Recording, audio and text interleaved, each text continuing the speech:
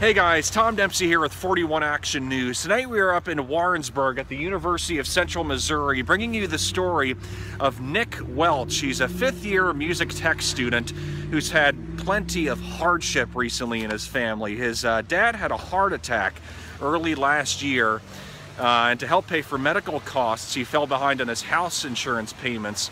Turns out that last Thursday, a fire at the home destroyed Nick's family home and the house where his dad was living. So, facing all of these hardships, Nick put out a call for help on GoFundMe, and it turns out professors and friends of his here at UCM rose up to help him and donated to the cause, which is they helped raise $2,000, which is going to help go towards Nick's father's rent and help pay for food and medical costs that he's facing right now. So many people stepping up to help Nick Welch, a student here at UCM, after he faces plenty of hardship.